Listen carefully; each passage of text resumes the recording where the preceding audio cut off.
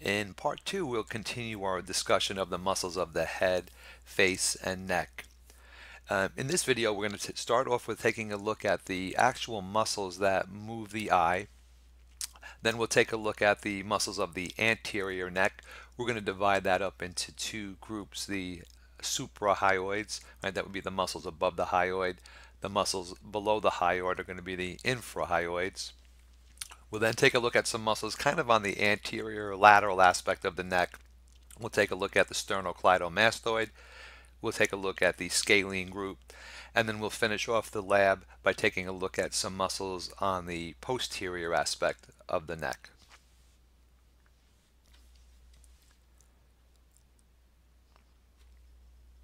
So let's begin by taking a look at the ocular muscles. So this is a model that is actually showing the inside of the orbit with the eye in place. And we'll actually look at the anatomy of the eye when we get to the end of the semester. So we're on our checklist. We're still on the first column. The first four muscles I have for you, if you see there, are the inferior rectus, superior rectus, the medial rectus, and the lateral rectus.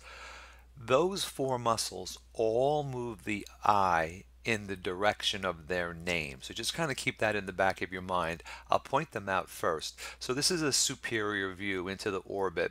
You'll see that most of the muscles all begin in the back of the eye. There's actually a ring in the back of the eye that these muscles attach to. So this first muscle here is the superior rectus. It starts in the back of the eye and then it comes directly over and attaches to the top of the eyeball. When it contracts, it's going to pull the eyeball backwards this way, and it's going to actually raise the eye. We can just catch a glimpse of it, but right over here on the floor, running to the underside of the eye, this is going to be the inferior rectus. So when that muscle contracts, it's going to pull your eyeball down. Right? If you would just hold your head straight and just look up to the ceiling, that would be the superior rectus. If you were to kind of hold your head straight and look down towards your desk or your table, that would be the inferior rectus. On the outside right here, so it starts in the back of the eye socket, goes along to the side of the eye right here to the outside of the eye. This is going to be called the lateral rectus, and obviously it's going to move the eyeball in a lateral direction. Finally, the last rectus is known as the medial rectus. So again, this one starts in the back of the eyeball, comes along and then goes to the side of the eye, but this time the inside of the eyeball. So we can see here the medial rectus is on the inside of the eyeball, lateral rectus is on the outside. Superior rectus we can see as on top, and we don't see the whole thing, but the inferior rectus we know is going to the bottom of the eyeball. When the medial rectus contracts, it's going to pull the eyes like to be like cross-eyed, right? Pull your eyeballs in. Okay, so just remember that any muscle in the eye that's named rectus is going to move the eye in the direction of the name. The last two muscles are oblique muscles. So what I did here is I took the superior rectus off, and you can see I just kind of pulled it back. And here we can see the medial rectus, the lateral rectus, and just again a glimpse of that inferior rectus. The muscle that we want to look at starts in the back of the eye socket, goes up along the top of the orbit. Notice though, it does not go directly to the eye. Instead, it's going to go through this little pulley over here. This is actually called the trochlea, and then the fibers go back to the eye. So since it's not going directly to the eye and its line of pull is being changed by this pulley, it's going to move the eyeball in the direction opposite its name. It actually moves the eyeball down and out, right? Down and lateral. Right? So the oblique muscle is going to do the opposite.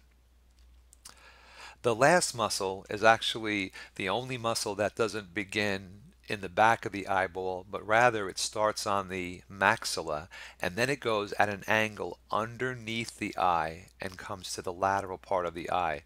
So it's going at an angle. That's why they call it the inferior oblique. All right, so like I said, this one you're going to have to do you have to find from the front of the orbit.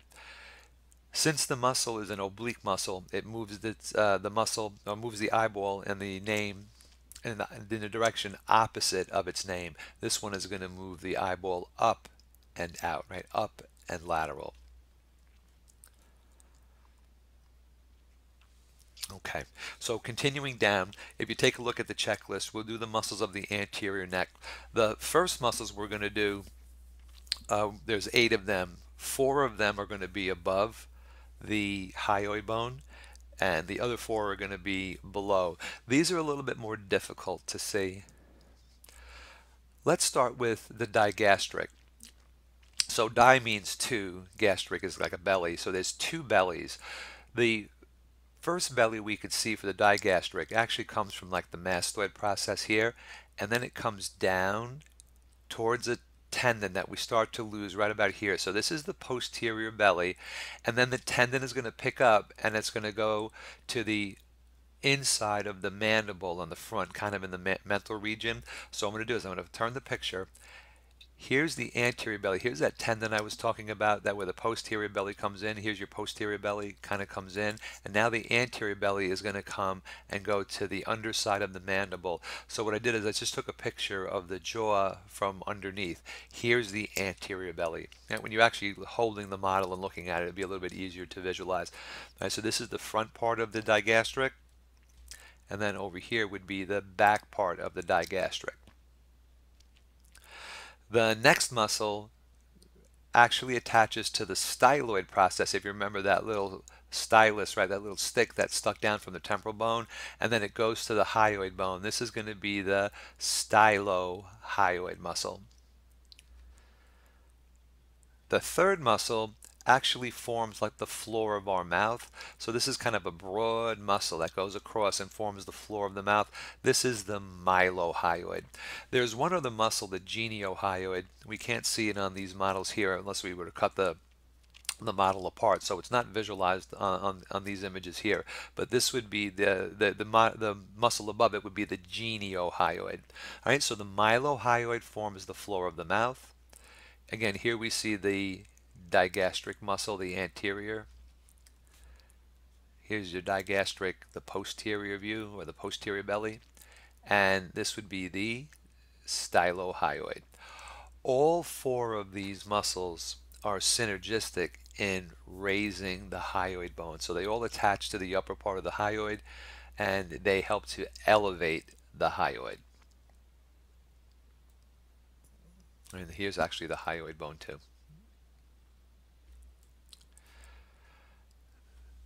The next 4 muscles are the infrahyoids. So the first one I have on our checklist is called the omohyoid.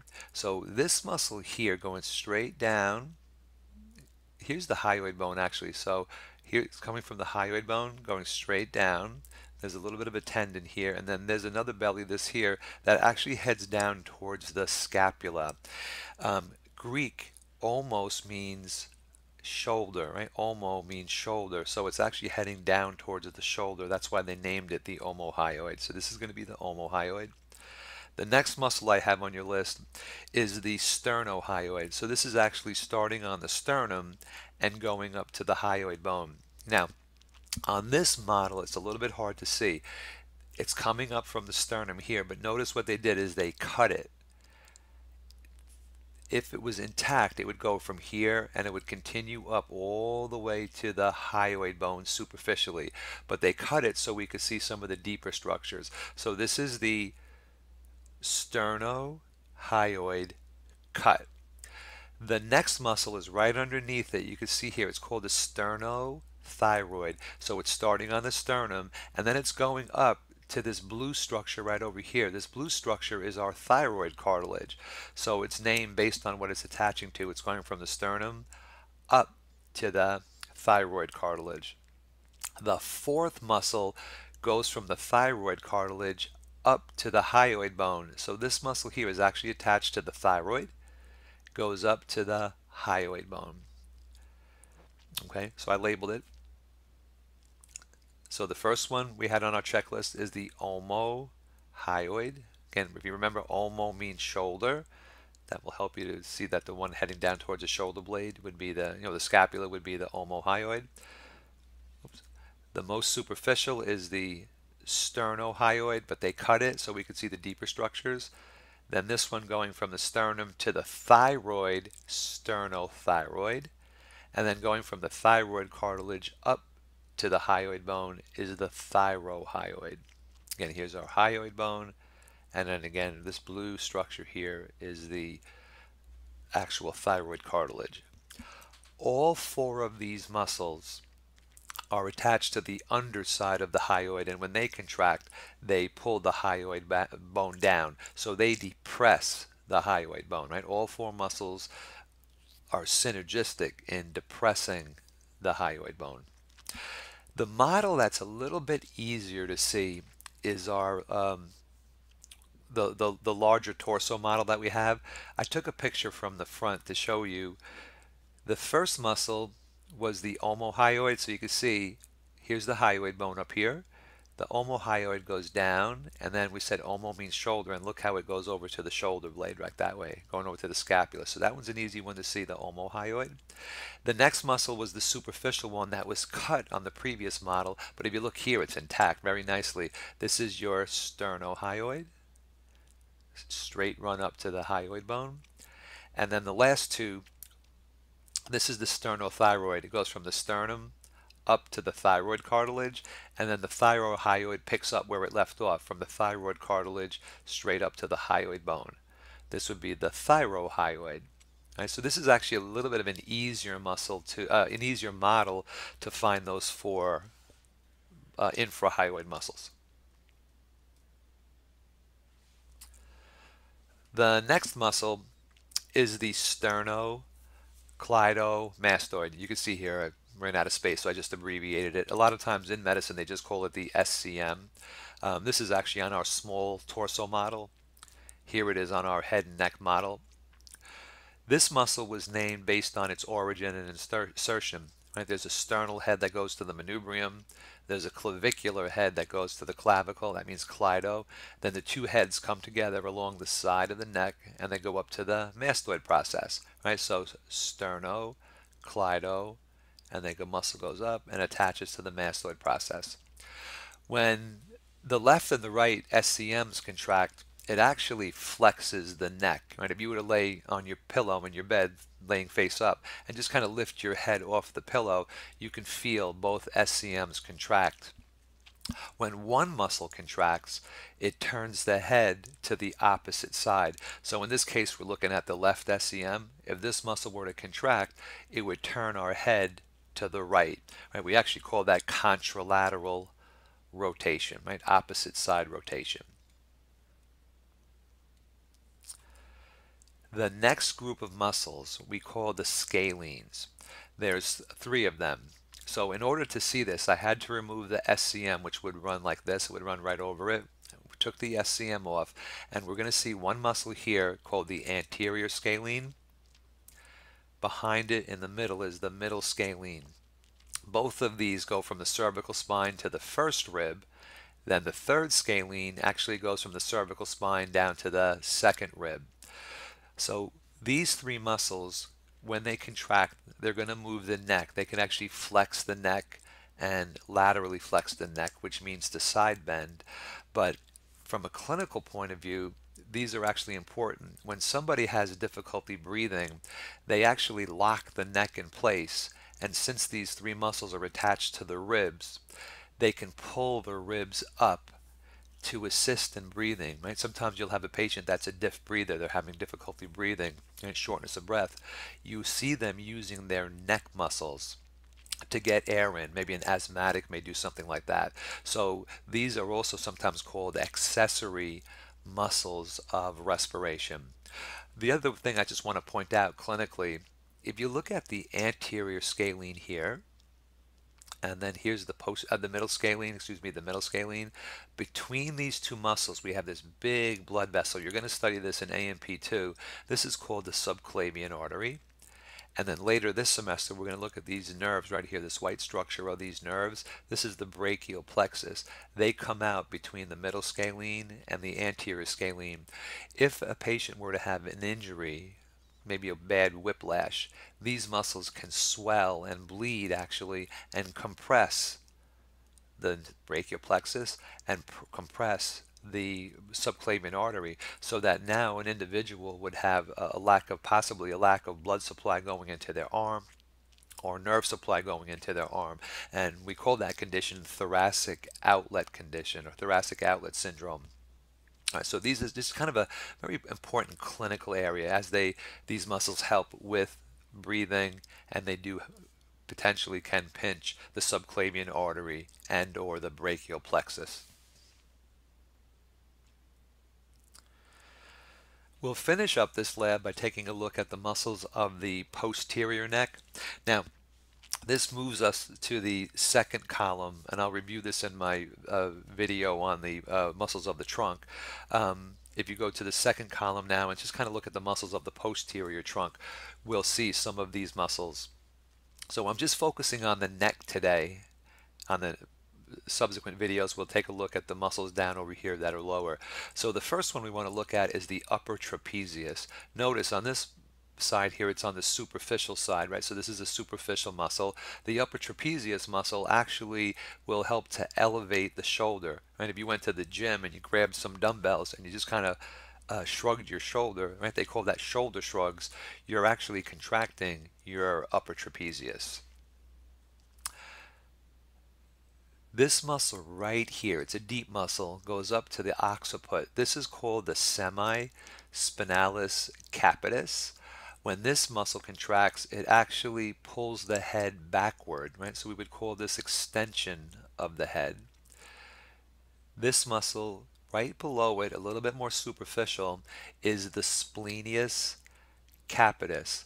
The splenius capitis also, when it contracts with the other one on the other side, is going to extend the head. So they actually pull the head backwards. When one muscle here contracts by itself and not the other, we don't have the other one here. It's cut away. This is going to actually cause same side rotation. It'll turn, if this one contracted, it would turn the head to the left. Okay, so splenius capitis will extend the neck when the left and the right contract together. When one side contracts, it'll turn the head to the same side. This muscle here, we're going to look at again when we do the arm muscle, is a muscle that goes from the cervical vertebrae to the superior angle of the scapula. When it contracts, it will lift the scapula, hence the name levator scapulae. And here's the same 3 or 4 muscles on the torso model. Again, semispinalis capitis. Again, when they contract bilaterally, will extend the head. Splenius capitis, when it contracts bilaterally, will extend the neck. When one side contracts, it will turn the head to the same side. Here's our levator scapulae. Right, you can actually see it go into the superior angle right here. Elevates the scapula. And then finally, the most superficial muscle kind of running up the neck is the upper trapezius muscle, which will cause like a shoulder shrug. It's going to elevate the shoulder.